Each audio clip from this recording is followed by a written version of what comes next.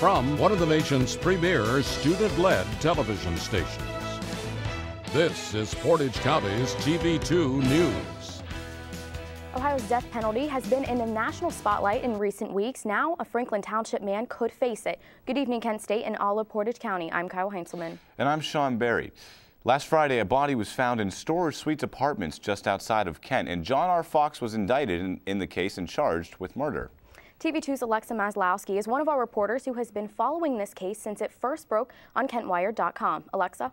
That's right, Sean and Kyle. John Fox appeared in court today for the second time this week, but he wasn't in front of the judge for long. On Friday, January 17th, a body was found in John Fox's Storrs Suites apartment in Franklin Township, just outside of Kent city limits. The body was found in a closet wrapped in a bed comforter and was later identified as 22-year-old Justin Early, who had gone missing from Alliance on December 30th.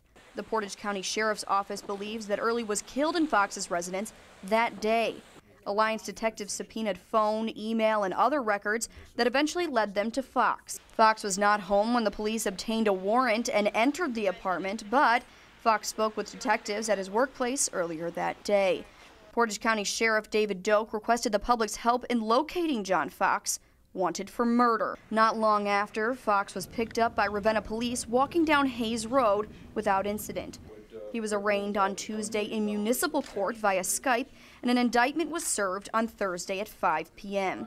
According to the Portage County prosecutor, Fox was indicted on 2 counts of aggravated murder and 1 count each of kidnapping, aggravated robbery, and tampering with evidence. Now, if you're unfamiliar with this case, last Friday when the body was discovered at John Fox's Storrs Suites Apartments off East Main Street here, the last time he had been seen was by detectives at about 11:15 a.m., leaving his place of work on Martinell Drive. And he was not seen again until he was picked up by Ravenna police walking down Hayes Road at about 6 p.m. And we're still not quite sure why he was in that area. An arraignment in Common Pleas Court was held this morning at 11 a.m., but will continue on Monday morning to allow the defendant to review the indictment with his attorney. Fox could face the death penalty. TV2 will continue to follow this case as it progresses. Kyle and Sean, back to you. Thank you, Alexa. Now, the temperatures were